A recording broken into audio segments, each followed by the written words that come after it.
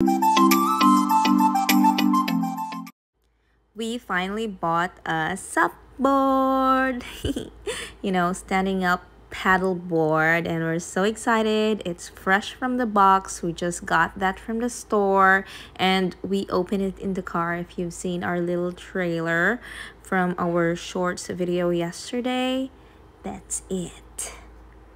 We got the inflatable board. It's 10 feet tall, and we thought inflatable is so much better because we won't be having a hard time storing it.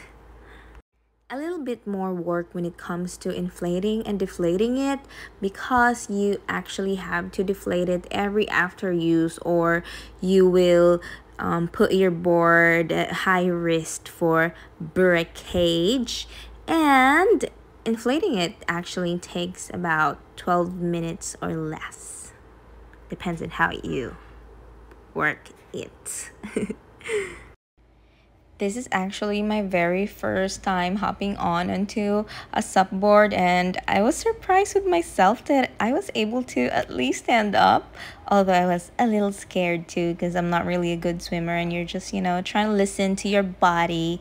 You also have to listen to your body and balance well in the water.